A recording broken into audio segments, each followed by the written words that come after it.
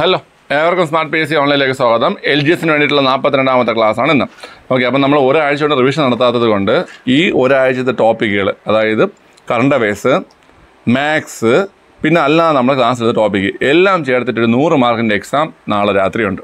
Okay, അതായത് ഞായറാഴ്ച രാത്രി 9:30 കൃത്യം 9:30 ക്വസ്റ്റ്യൻ വരും. ക്ലിയർ ആണല്ലോ? ആ 9:30 ക്വസ്റ്റ്യൻ നിങ്ങൾ എന്ത് ചെയ്യണം, എല്ലാവരും ചെയ്യണം കേട്ടോ. ഇപ്പം കൃത്യമായ സിലബസിലാണ്. കാരണം 60 മാർക്ക് GK പോർഷൻസ് വരും.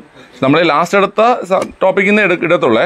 പിന്നെ 20 mark maths, 20 mark current affairs. ഇങ്ങനെയാണ് നാളത്തെ പരീക്ഷ. അപ്പോൾ എല്ലാവരും അറ്റൻഡ് ചെയ്യണം. അതിൽ നിങ്ങൾക്ക് മാത്സിന് ഓപ്ഷൻ കിട്ടും, ബാക്കിയുള്ളത് ഓപ്ഷൻ ഇല്ലാത്ത പരീക്ഷയാണ് കേട്ടോ. എന്നാൽ മാത്രമേ കൃത്യമായിട്ട് ആൻസർ എഴുതി പോകാൻ പറ്റത്തുള്ളൂ. അപ്പോൾ ഇന്ന് നമ്മൾ പഠിക്കാൻ പോകുന്നത് ഒരു പ്രധാനപ്പെട്ട ചാപ്റ്ററാണ് കേട്ടോ. എല്ലാ പരീക്ഷയും 10th മെയിൻസുമായി ബന്ധപ്പെട്ട് എല്ലാ പരീക്ഷയ്ക്കും ക്വസ്റ്റ്യൻ വന്നൊരു ചാപ്റ്ററാണ്. നിങ്ങൾക്ക് LGS, അതായത് ഈ നിങ്ങൾ എഴുതാൻ പോകുന്ന യൂണിവേഴ്സിറ്റി LGSനും അടുത്ത 2024 LGSനും ഉറപ്പായിട്ടും ചോദ്യം വരുന്ന ചാപ്റ്ററാണ് പഠിക്കാൻ പോകുന്നത്. ഓക്കെ, അപ്പോൾ നമുക്ക് കൂടുതലൊന്നും പറയില്ല, നമുക്ക് നേരെ ക്ലാസ്സിലേക്ക് പോവാം. അതുമാത്രമല്ല, നമ്മളിപ്പം ഈ കേരളത്തിലെ പക്ഷി സങ്കേതങ്ങൾ ചോദ്യം വരുന്നുണ്ട്, അതും നമ്മൾ എന്ത് ചെയ്യും, ഇന്ന് പഠിക്കും.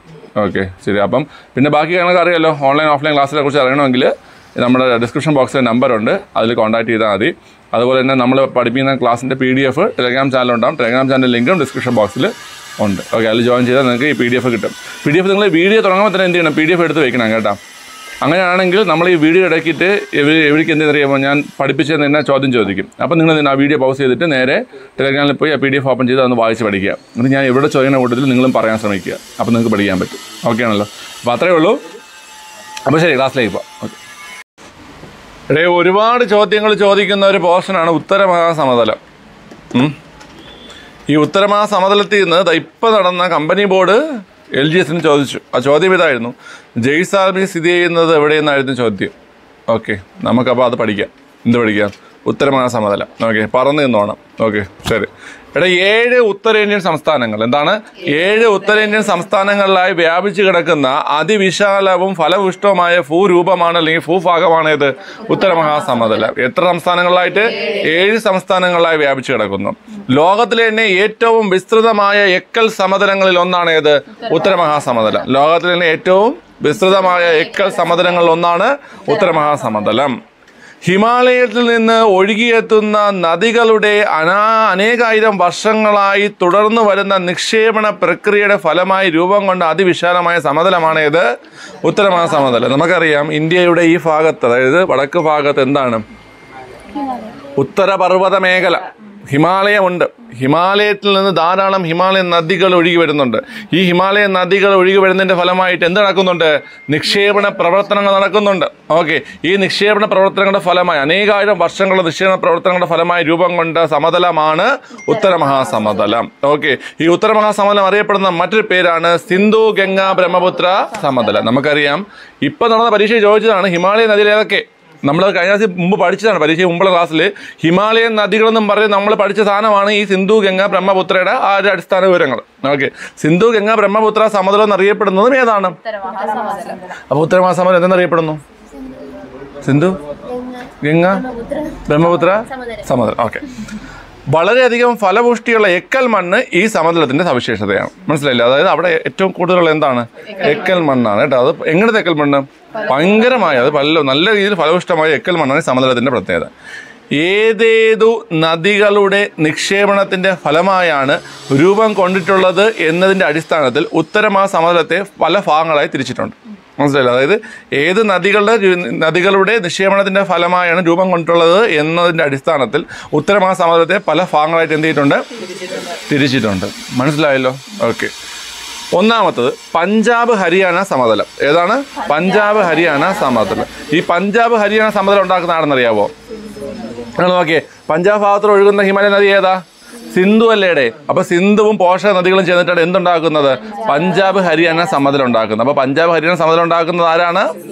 സിന്ധുവും പോഷക നദികളും. പഞ്ചാബ് ഹരിയാന സമതലം ഉണ്ടാക്കുന്നത് സിന്ധുവും പോഷക നദികളുമാണ്. ഓക്കെ, അടുത്ത് രാജസ്ഥാനിലെ മരുസ്ഥലി ബാഗർ സമതലങ്ങൾ. രാജസ്ഥാനിലെ മരുസ്ഥലി ബാഗർ സമതലങ്ങൾ. ഓക്കെ, അതുണ്ടാക്കുന്നത് ലൂണി സരസ്വതി നദികളാണ്. ഏതാണ്? ലൂണി സരസ്വതി നദികൾ. ഓക്കെ, അപ്പൊ രാജസ്ഥാനിലെ മരുസ്ഥലി ബാഗർ സമതലം ഉണ്ടാക്കുന്നത് ലൂണി സരസ്വതി നദി. നമുക്കറിയാം മരുഭൂമിയിലൂടെ ഒഴുകുന്ന ഏക ഇന്ത്യൻ നദിയാണ് ഏത്? ലൂണി. ഏതാണ്? ലൂണി. ആ ലൂണിയും സരസ്വതിയും ചേർന്നിട്ടാണ് രാജസ്ഥാനിലെ മരുസ്ഥലി ബാഗർ സമതലങ്ങൾ ഉണ്ടാക്കുന്നത്. ഭൂമിക്കടിയിലൂടെ ഇപ്പോഴും ഒഴുകുന്നു എന്ന് വിശ്വസിക്കപ്പെടുന്ന നദിയാണ് ഏത്? സരസ്വതി നദി. മനസ്സിലായ? ഓക്കെ. അടുത്ത് ഗംഗാ സമതലം ഉണ്ടാക്കുന്ന ആരായിരിക്കും? ഗംഗ മാത്രമാണോ? ഗംഗയും പോഷക നദികളും കേട്ടോ. അപ്പൊ ഗംഗാ സമതലം ഉണ്ടാക്കുന്നത് ആരാണ്? ഗംഗയും പോഷക നദികൾ. ഓക്കെ. ആസാമിലെ ബ്രഹ്മപുത്ര സമതലം. ബ്രഹ്മപുത്ര സമതലം ആരായിരിക്കും? ബ്രഹ്മപുത്രയും പോഷക നദികളും. വൈ കുട്ടികൾ, നിങ്ങളിങ്ങനെ ആബ്സെന്റ് മൈൻഡ് ഇരിക്കുന്നു കേട്ടോ. ക്ലിയർ ആണല്ലോ? ശരി. അപ്പൊ സിന്ധുവും പോഷക നദികളും ചേർന്നിട്ട് എന്തുണ്ടാക്കും? പഞ്ചാബ് ഹരിയാന സമതലം. ലൂണിയും സരസ്വതിയും ചേർന്നിട്ട് രാജസ്ഥാൻ ബാഗർ സമതലം. ഓക്കെ. ഗംഗയും പോഷക നദികളും ചേർന്നിട്ട് ഗംഗാ സമതലം. അസമിലെ ബ്രഹ്മപുത്ര സമതലം ഉണ്ടാക്കുന്നത് ബ്രഹ്മപുത്രയും പോഷക നദികളും. ഓക്കെ, ഇത്രയും മനസ്സിലായി നിങ്ങൾക്ക്? സെറ്റല്ലേ? ഓക്കെ. ലോകത്തിലെ തന്നെ ഏറ്റവും ജനനിബിഡമായ പ്രദേശങ്ങളിൽ ഒന്നാണ് ഏത്? ഉത്തര മഹാസമതലം. ലോകത്തിലെ തന്നെ ഏറ്റവും ജനനിബിഡമായ പ്രദേശങ്ങളിൽ ഒന്നാണ് ഏത്? ഉത്തര മഹാസമതലം. ഇന്ത്യയുടെ ധാന്യപുര ചോദിച്ച ചോദ്യമാണ്. ഞാനത് മുമ്പ് ഇതിന്റെ അടിസ്ഥാന വിവരങ്ങൾ നമ്മൾ 7ാം ക്ലാസ്സിൽ പഠിച്ചിട്ടുള്ള സാധനങ്ങളാണ്. ഓക്കെ. ഇന്ത്യയിലൂടെ എന്ന് പറയുന്ന ചാപ്റ്റർ ഓർമ്മയുണ്ട്? എൻ്റെ അടിസ്ഥാന വിവരം പഠിച്ച സമയത്ത് അന്ന് നമ്മൾ പറഞ്ഞു ഇന്ത്യയുടെ ധാന്യ കലവറ എന്നും ഇന്ത്യയുടെ ധാന്യപുര എന്നൊക്കെ അറിയപ്പെടുന്ന ഏതാണ്? ഉത്തര മഹാസമതലമാണ്. ഓക്കെ. ഉത്തര മഹാസമതല മേഖലയിൽ കൃഷി ചെയ്യുന്ന പ്രധാന വിളകൾ ഏതൊക്കെയായിരിക്കും? എക്കൽ മണ്ണല്ലേ. അപ്പം നെല്ല്, ഗോതമ്പ്, ചോളം കേട്ടോ. നെല്ല്, ഗോതമ്പ്, ചോളം, പിന്നെ കരിമ്പ്, പരുത്തി, പയർ. ഓക്കെ. നെല്ല്, ഗോതമ്പ്, ചോളം, കരിമ്പ്, പരുത്തി, പയർ. നെല്ല്, ഗോതമ്പ്, ചോളം. അപ്പൊ ഉത്തര മഹാസമതലത്തിൽ എന്തൊക്കെയുണ്ട്?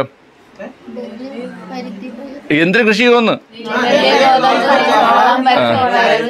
ഗോതമ്പ്, ചോളം, നെല്ല്, കരിമ്പ്, പരുത്തി, പയർ. ഓക്കെ. ചോളപ്പുട്ട് കഴിച്ചിട്ടുണ്ടോ?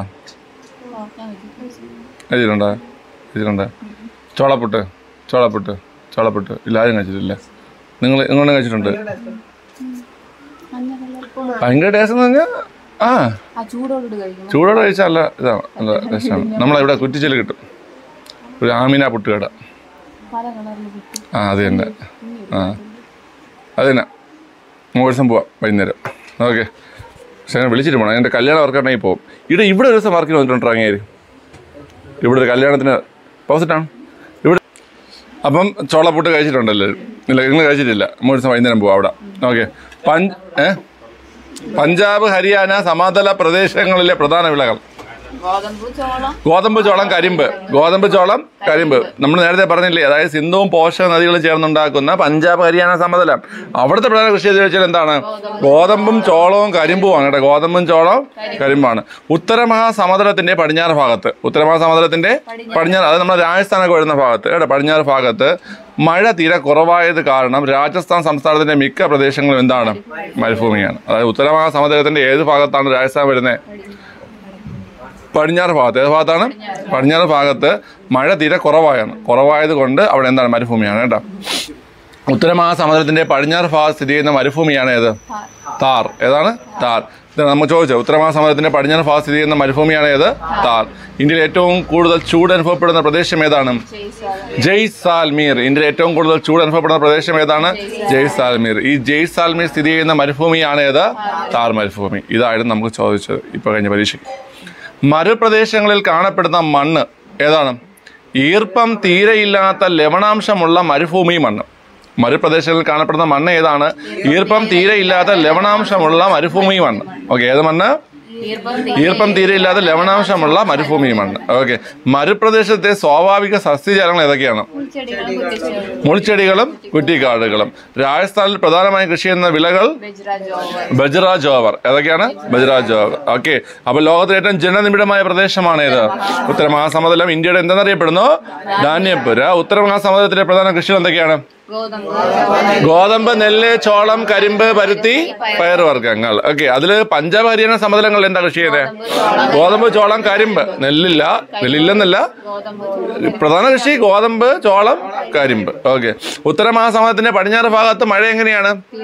തീരെ കുറവായതുകൊണ്ട് രാജസ്ഥാനിൽ എന്താണ്?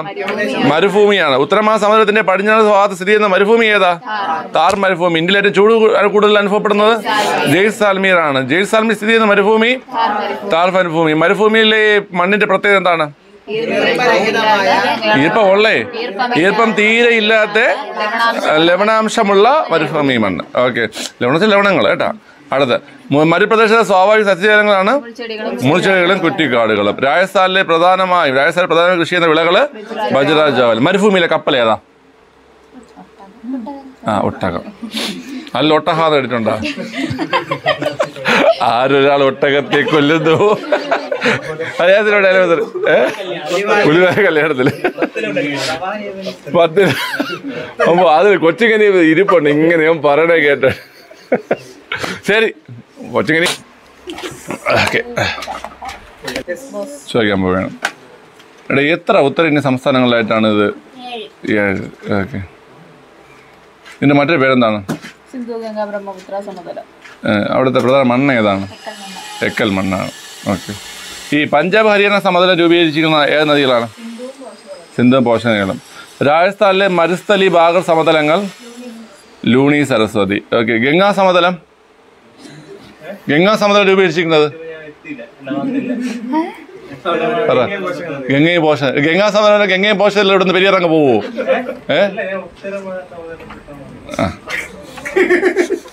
അവിടെ ആസാമിലെ സമതലം ബ്രഹ്മപുത്രയും പോഷക നദികളും. ഓക്കെ.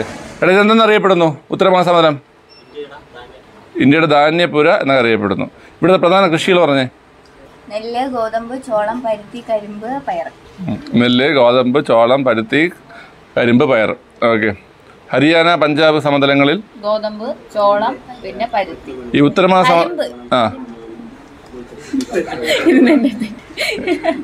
ചോളം, ഗോതമ്പ്, കരിമ്പ്. ഓക്കെ. ഉത്തരമഹാസമുദ്രത്തിന്റെ ഏത് ഭാഗത്താണ് രാജസ്ഥാൻ സ്ഥിതി ചെയ്യുന്നത്? ഏത്?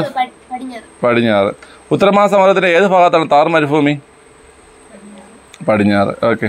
ഇന്ത്യയിൽ ഏറ്റവും ചൂട് അനുഭവപ്പെടുന്ന പ്രദേശം എവിടെയാണ്? ജയ്സാൽമീർ എവിടെയാണ്? രാജസ്ഥാനിൽ എവിടെ? എവിടെയാണ്? ഏത് ഭൂരൂപത്തിലാണ് സ്ഥിതി ചെയ്യുന്നത്?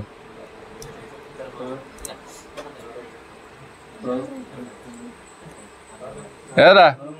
താർ മരുഭൂമി. ഓക്കെ. മരുപ്രദേശത്തെ കാണപ്പെടുന്ന മണ്ണിന്റെ പ്രത്യേകത എന്ന് പറഞ്ഞേ. ഈർപ്പരഹിതമായ ലവണാംശമുള്ള മണ്ണ്. സ്വാഭാവിക സസ്യജാലങ്ങൾ ഏതാ? മുൾച്ചെടിയും കുറ്റിക്കാടും. രാജസ്ഥാനിലെ പ്രധാനമായ കൃഷി ചെയ്യുന്ന വിളകൾ bajra or ജോവറാ? Bajra and jowar. ബജ്റൻ Chor. Okay. ശരി, അപ്പോൾ നമ്മൾ ഉത്തരമഹാസമുദ്രം പഠിച്ചിരിക്കുകയാണ്. ഓക്കെ. ശരി, ഓ ശരി.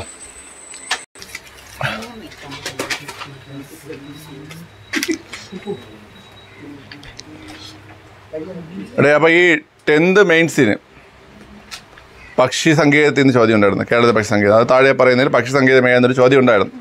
ഓക്കെ ആണല്ലോ. അപ്പം നമ്മൾ കേരളത്തിലെ പക്ഷി സങ്കേതങ്ങളെക്കുറിച്ച് എന്ത് ചെയ്യണം?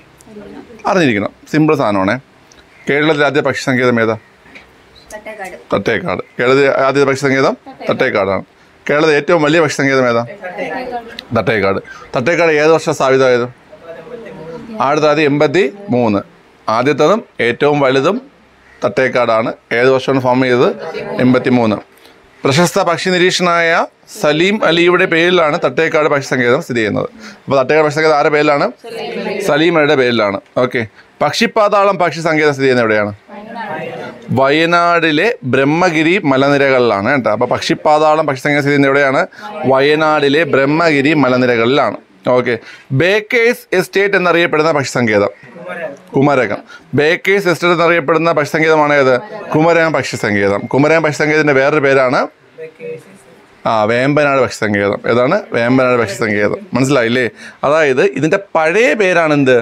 ബേക്കേഴ്സ് എസ്റ്റേറ്റ് എന്നറിയപ്പെട്ടിരുന്ന എന്നാണ് ഞാൻ വായിച്ചപ്പം എന്നറിയപ്പെടുന്നതെന്നാണ് ആയിപ്പോയത്. സോറി. ഓക്കെ. അതായത് പണ്ട് കാലത്ത് അറിയപ്പെടുന്ന പേരാണ് ബേക്കേഴ്സ് എസ്റ്റേറ്റ്. ഇപ്പം അതിൻ്റെ പേര് കുമരകം പക്ഷി സങ്കേതം എന്നാണ്. അതിൻ്റെ വേറൊരു പേരാണ് വേമ്പനാട് പക്ഷി സങ്കേതം. എന്തുകൊണ്ടായിരിക്കും ഈ കുമരകം പക്ഷി സങ്കേതം വേമ്പനാട് പക്ഷി സങ്കേതം എന്നറിയപ്പെടുന്നത്? വേമ്പനാട് കായൽ സ്ഥിതി ചെയ്യുന്നുണ്ട്. മനസ്സിലായില്ലേ? ഇതൊരു ദ്വീപാണ് കുമരകം. ഓക്കെ. ഇനി നമുക്കറിയാം ഇന്ത്യയിലെ ആദ്യത്തെ ഉത്തരവാദിത്ത ഉത്തരവാദിത്ത ടൂറിസം നടപ്പിലാക്കിയ സ്ഥലമാണ് ഏത്? കുമരകം. ഓക്കെ, ശരി. ഉത്തരവാദിത്ത ടൂറിസം പദ്ധതി. അടുത്ത്, കേരളത്തിലെ പക്ഷി ഗ്രാമം എന്നറിയപ്പെടുന്ന ഏതാണ്? ഉറച്ചു പറ. നൂറനാട് ആലപ്പുഴ. കേരളത്തിലെ പക്ഷി ഗ്രാമം ഏതാണ്? നൂറനാട് ആലപ്പുഴ. മയിലുകളുടെ സംരക്ഷണത്തിനായി കേരളത്തിലെ വന്യജീവി സങ്കേതം ഏതാണ്? ചൂളന്നൂർ. ഏതാണ്? ചൂളന്നൂർ. ഈ ചൂളന്നൂർ അറിയപ്പെടുന്നത് KK നീലകണ്ഠൻ പക്ഷി സങ്കേതം എന്നാണ് കേട്ടോ. KK നീലകണ്ഠൻ പക്ഷി സങ്കേതം. മനസ്സിലായില്ലേ? നമുക്കറിയാം KK നീലകണ്ഠൻ അല്ലെങ്കിൽ അദ്ദേഹത്തിന്റെ തൂലികാനാമം എന്താണ്? ഇന്ദുചൂടൻ. KK നീലകണ്ഠന്റെ തൂലികാനാമമാണ് ഇന്ദുചൂടൻ. ഈ ഇന്ദുചൂടനും നീലകണ്ഠനും മോഹൻലാലിന്റെ 2 ഐക്കോണിക് കഥാപാത്രങ്ങളാണ്. ഇന്ദുചൂടൻ, പൂവള്ളി ഇന്ദുചൂടൻ. ഏത് സിനിമ? അറിഞ്ഞൂടെ? നരസിംഹത്തിലാണ് പൂവള്ളി ഇന്ദുചൂടൻ അല്ലെങ്കിൽ അച്ചു. ഓക്കെ. നീലകണ്ഠൻ, മംഗലശ്ശേരി നീലകണ്ഠൻ ദേവസ്ഥത്തിൽ മാത്രമേ ഉള്ളൂ? ഏത്? രാവണപ്രഭുണ്ട്. ഓക്കെ. രാവണപ്രഭുവിൽ മരിക്കുമോ? എങ്ങനെ മരിക്കും? കത്തിക്കും.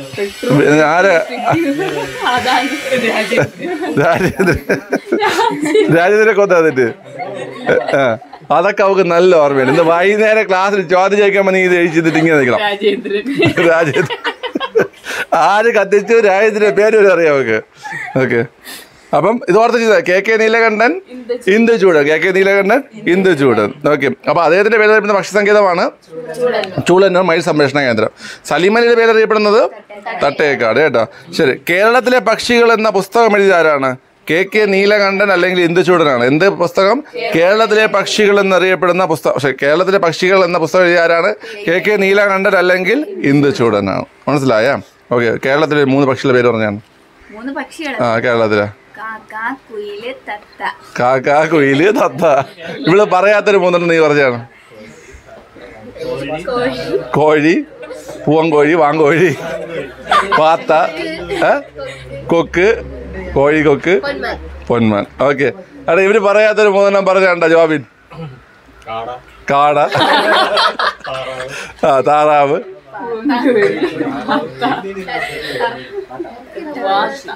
കഴിഞ്ഞ് സ്റ്റോക്ക് ചെയ്ത്. ആദ്യം പറയാത്തൊരു പ്രധാന സാധനമുണ്ട്, മയില്. ശരി. അപ്പൊ പിള്ളേർ മനസ്സിലായി. അപ്പൊ കേരളത്തിലെ പക്ഷികൾ എന്ന പുസ്തകം എഴുതിയ ആരാണ്?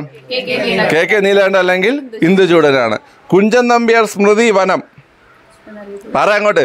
കുഞ്ചൻ നമ്പ്യാർ സ്മൃതി വനം എന്ന പേരിൽ അറിയപ്പെടുന്ന പക്ഷി സങ്കേതമാണ് ഏത്? ചൂളന്നൂർ. കുഞ്ചൻ നമ്പ്യാർ സ്മൃതി വനം എന്നറിയപ്പെടുന്ന പക്ഷി സങ്കേതമാണ് ചൂളന്നൂർ. ദേശാടന പക്ഷികളുടെ പറുദീസ എന്നറിയപ്പെടുന്ന പക്ഷി സങ്കേതം ഏതാണ്? കടലുണ്ടി പക്ഷി സങ്കേതമാണ്. ദേശാടന പക്ഷികളുടെ പറുദീസ എന്നറിയപ്പെടുന്ന പക്ഷി സങ്കേതം ഏതാണ്?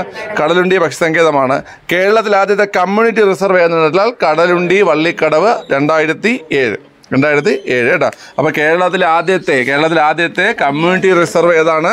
കടലുണ്ടി വള്ളിക്കുന്ന്. ഏത് വർഷം? 2007. ഏത് വർഷമാണ്? 2007. കടലുണ്ടി വള്ളിക്കുന്ന്. ക്ലിയർ ആണല്ലോ? അപ്പൊ പറ. ആദ്യത്തത് വലുത് ഏത് വർഷം? 83. ഓക്കെ, 83. ഓക്കെ. ആരുടെ പേരിലും? സലീം അലി. പക്ഷിപാതാളം എവിടാ? വയനാട് ബ്രഹ്മഗിരി കുന്നില്, ബ്രഹ്മഗിരി മലകളിലും. ഓക്കെ. അടുത്ത ബേക്കേഴ്സ് എസ്റ്റേറ്റ് എന്നറിയപ്പെട്ടിരുന്നത് കുമരകം. ഇപ്പം അതിന് വേറെ പേരുണ്ട്, വേമ്പനാട്. ഓക്കെ. ഇന്ത്യയിലെ ആദ്യത്തെ ഉത്തരവാദിത്ത ടൂറിസം മേഖല കുമരകം. ഓക്കെ. കേരളത്തിലെ പക്ഷിഗ്രാമം നൂറനാട് ഏത് ജില്ലയിലാണ്? ആലപ്പുഴ. കേരളത്തിലെ ആദ്യത്തെ പക്ഷിഗ്രാമം നൂറനാട് എവിടെയാണത്? ആലപ്പുഴയാണ് കേട്ടോ. കേരളത്തിലെ ആദ്യത്തെ കയർ ഗ്രാമം ഏതാ? കയർ ഗ്രാമം വയലാറാണ്. വയലാർ. വയറല്ല, വയലാർ. ഓക്കെ. കയർ ഗ്രാമം വയലാറാണ് കേട്ടോ. വയലാറാണ്. ഓക്കെ. പക്ഷിഗ്രാമം നൂറനാട്. മയിലുകളുടെ സംരക്ഷണത്തിന് വേണ്ടി കേരളത്തിലെ ഉദ്യാനം ഏതാ? ചൂലന്നൂറാണ്. ചൂലന്നൂർ പക്ഷി സങ്കേതം ആരുടെ പേരിൽ അറിയപ്പെടുന്നു? KK നീലകണ്ഠന്റെ പേരിൽ അറിയപ്പെടുന്നു. ഇതിന്റെ മറ്റൊരു പേരിൽ അറിയപ്പെടും കുഞ്ചൻ നമ്പ്യാർ സ്മൃതി വനം. KK നീലകണ്ഠൻ അല്ലെങ്കിൽ ഇന്ദുചൂടന്റെ പ്രശസ്തമായ കൃതിയാണ് കേരളത്തിലെ പക്ഷികൾ കേട്ടോ.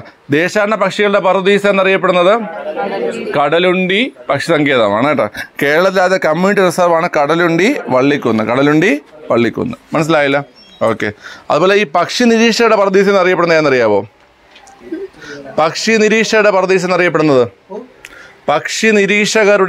എന്നറിയപ്പെടുന്നത് എന്നറിയാവോ? കടലുണ്ടിയല്ല. ദേശാടന പക്ഷികളുടെ പറുദീസ എന്നറിയപ്പെടുന്നത് കടലുണ്ടിയാണ്. പക്ഷി നിരീക്ഷകരുടെ പറുദീസ എന്നറിയപ്പെടുന്നത് അരിപ്പയാണ്. ഏതാണ്? അരിപ്പ പക്ഷി സങ്കേതമാണ് കേട്ടോ. അരിപ്പ തിരുവനന്തപുരം. ഓക്കെ, ശരി. അപ്പോൾ ഇത്രയും ഞാൻ ചോദിക്കട്ടെ പിള്ളേരെ? ഓക്കെ. നിങ്ങൾക്ക് വായിക്കേണ്ട സമയമൊന്നും വേണ്ടല്ലോ, നിങ്ങൾ പഠിച്ചല്ലോ. അത് വായിക്കാൻ ഇല്ല. ആദ്യം വലുത് ഏത് വർഷം? തട്ടേക്കാട്. ആരുടെ പേരിൽ? സലീം അലി. ഓക്കെ. പക്ഷിപാതാളം എവിടെ? വയനാട്. കുമരകത്തിന്റെ പഴയ പേര്? Baker's estate. ഓക്കെ. ഈ കുമരകത്തിന്റെ മറ്റൊരു പേര്? വേമ്പനാട്. കേരളത്തിലെ പക്ഷിഗ്രാമം? നൂറിനാട്. ഏത് ജില്ല? ആലപ്പുഴ. കേരളത്തിലെ കൈഗ്രാമം? ഏത് ജില്ല? ആലപ്പുഴ. മയിലുകളുടെ സംരക്ഷണ കേന്ദ്രം? ചൂടന്നൂർ. ആരുടെ പേരില്? KK Neelakantan. Okay. KK Neelakantan തൂലികാനാമം? ഇദ്ദേഹത്തിന്റെ പ്രശസ്തമായ പുസ്തകം? കേരളത്തിലെ പക്ഷികൾ. ഈ ചൂടന്നൂർ പക്ഷി സങ്കേതം അറിയപ്പെടുന്ന മറ്റൊരു പേര്? കുഞ്ചൻ നമ്പ്യാർ സ്മൃതിവനം. ചൂടന്നൂർ പക്ഷി സങ്കേതം ഏത് ജില്ലയിലാണ്? പാലക്കാട്. കേട്ടോ. ദേശീയ പക്ഷികളുടെ പ്രതീസ? കടലുണ്ടി. ഓക്കെ. ഇന്ത്യയിലെ ആദ്യത്തെ കമ്മ്യൂണിറ്റി റിസർവ് ഏതാ? കടലുണ്ടി വള്ളിക്കുന്ന്. ഓക്കെ. ഏത് വർഷമാണത്? 2007. പക്ഷി നിരീക്ഷയുടെ പ്രതീസ? അരിപ്പ. അടുത്ത് പഠിക്കേണ്ടത് മംഗളവനത്തെക്കുറിച്ചുള്ള പോയിന്റുകളാണ്. മംഗളവനം. കൊച്ചിയുടെ ശ്വാസകോശം എന്നറിയപ്പെടുന്ന പക്ഷി സങ്കേതമാണേത്? മംഗളവനം. കൊച്ചിയുടെ ശ്വാസകോശം എന്നറിയപ്പെടുന്ന പക്ഷി സങ്കേതമാണേത്? മംഗളവനം. കേരളത്തിൽ ഏറ്റവും ചെറിയ പക്ഷി സങ്കേതം അല്ലെങ്കിൽ ഏറ്റവും ചെറിയ വന്യജീവി സങ്കേതവും ഏതാണ്? ഏറ്റവും ചെറിയ പക്ഷി സങ്കേതം എന്നോ ഏറ്റവും ചെറിയ വന്യജീവി സങ്കേതം എന്ന് ചോദിച്ചാൽ ഏതാണ്? മംഗളവനമാണ്. കണ്ടൽ വനങ്ങളിൽ സ്ഥിതി ചെയ്യുന്ന കേരളത്തിലെ ഒരേ ഒരു പക്ഷി സങ്കേതമാണ് ഏത്? മംഗളവനം. കണ്ടൽ വനങ്ങളിൽ സ്ഥിതി ചെയ്യുന്ന കേരളത്തിലെ ഒരേ പക്ഷി സങ്കേതം ഏതാണ്? മംഗളവനമാണ്. കേട്ടോ. ഇതിൽ ദൂരം എത്തി പോയിക്കൊണ്ടിരിക്കുന്നത് വല്ല പക്ഷിയെ നോക്കണതാണ്. പിന്നെ നിന്റെ മൂട് പോയിക്കൊണ്ടിരുന്നത് ഒരു അനക്കോ? അത് കാറ്റടിച്ചിട്ട് അനങ്ങണത്. അനക്കം നോക്കാതിരിക്കണം അവള്. ഓക്കെ. കേരളത്തിലെ അപൂർവ ഇനം കടവാവലുകൾ എന്താണ്? അപൂർവ ഇനം കടവാവലുകൾ കണ്ടുവരുന്ന പക്ഷി സങ്കേതമാണ് ഏത്? മംഗളവനം. ഓക്കെ. കടവാവലെന്ന് വെച്ചാൽ എന്താണ്? ഇതൊക്കെ പിന്നെ ചോദിച്ചിട്ടുണ്ട്. കടവാവലെന്ന് വെച്ചാൽ ഏതാണ്? വവ്വാല്. നിനക്ക് വവ്വാൽ ഇഷ്ടമാണോടാ? വവ്വാൽ ഇഷ്ടമാണോ? ബാറ്റ്മാൻ ഇഷ്ടമാണ്. മീശയൊക്കെ ഇങ്ങിരിക്കണം. കൊമ്പം മീശ. ബാറ്റ്മാൻ ഇഷ്ടമാണ്.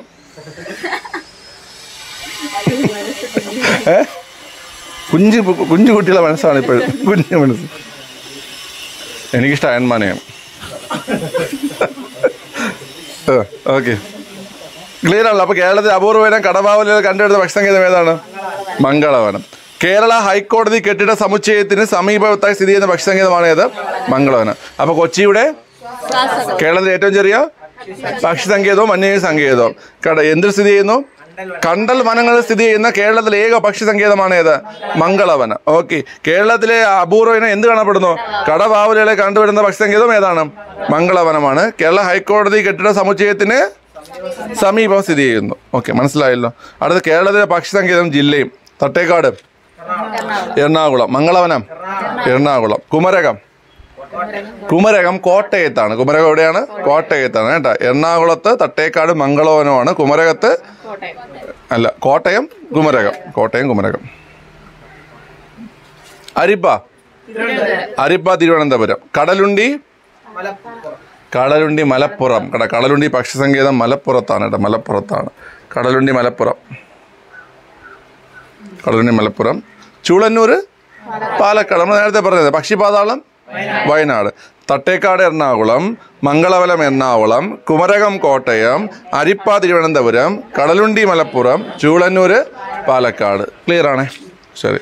അടുത്ത് ദേശീയ പക്ഷി നിരീക്ഷണ ദിനം നവംബർ 12. പ്രശസ്ത പക്ഷി ശാസ്ത്രജ്ഞനും പ്രകൃതി ശാസ്ത്രജ്ഞനുമായ സലീം അലിയുടെ ജന്മവാർഷികത്തോടനുബന്ധിച്ച് എല്ലാ വർഷവും നവംബർ 12 ദേശീയ പക്ഷി നിരീക്ഷണ ദിനമായി ആചരിക്കുന്നു. Okay. Bird man of India എന്നറിയപ്പെടുന്നത് സലീം അലിയാണ്. ഇന്ത്യയുടെ പക്ഷി മനുഷ്യൻ എന്നറിയപ്പെടുന്ന ആരാണ്? സലീം അലി. പക്ഷേ ഇന്ത്യൻ പക്ഷിശാസ്ത്രത്തിന്റെ പിതാവ് സലീം അലി അല്ല. അത് അലൻ ഒക്ടോവിയൻ ഹ്യൂം എന്ന AO ഹ്യൂമാണ്. നമ്മൾ മുൻ ക്ലാസ്സിൽ പറഞ്ഞിട്ടുണ്ടത്. ഓക്കെ. സലീം അലി പക്ഷി സങ്കേതം തട്ടേക്കാടുള്ള സലീമയുടെ പേരിലാണ്. പക്ഷെ തട്ടേക്കാടിൽ മാത്രമല്ല, വേറൊരു സ്ഥലത്തും കൂടെ ഉണ്ട്. എവിടെയാണ്? ഗോവ. സലീം അലി ബേർഡ് സാഞ്ചുറി ഉള്ള എവിടെയാണ്? ഗോവയിലാണ്. സലീം അലി ദേശീയോദ്യാനം സ്ഥിതി ചെയ്യുന്നത് എവിടെയാണ്? National park. അത് ജമ്മു കാശ്മീരിലാണ്. കേട്ടോ. സലീം അലി നാഷണൽ പാർക്ക് എവിടെയാണ്? Jammu കാശ്മീരിലാണ്. Saleem Ali ornithology and natural history museum സ്ഥിതി ചെയ്യുന്നത് എവിടെയാണ്? കോയമ്പത്തൂർ. കേട്ടോ. Saleem Ali centre for ornithology and natural history museum എവിടെയാണ്? കോയമ്പത്തൂരാണ്. ഓർണിത്തോളജി എന്ന് വെച്ചാൽ എന്താണ്? പക്ഷിശാസ്ത്രമാണ്. പക്ഷിക്കൂടുകളെ കുറിച്ചുള്ള പഠനം എന്താണ്? കാലിയോളജി. അത് പഠിക്കാൻ എളുപ്പമാണ്. നമ്മൾ ഈ പക്ഷിക്കൂടുകൾ നമുക്ക് താഴെ വീണ് നമുക്ക് പക്ഷിക്കൂടൊക്കെ കിട്ടാറുണ്ട് അല്ലേ? കുഞ്ഞിലെ നമ്മൾ വീടിൻ്റെ പുരയിടത്തിലൊക്കെ പക്ഷിക്കൂട് വീണ് കിടക്കും. അപ്പം നമ്മൾ പോയി എന്ത് ചെയ്യും? നോക്കും. ഒരുക്കം നോക്കിയിട്ടുണ്ട് അങ്ങനെ? കിട്ടിയ പക്ഷിക്കുഞ്ഞിനെ നിനക്ക് കിട്ടിയ പക്ഷിക്കൂടെല്ലാം കാലിയല്ലേ ഇരുന്നാ? നമുക്ക് കിട്ടിയുള്ള പക്ഷിക്കൂടെല്ലാം എന്തെന്ന് ഓർക്കണം?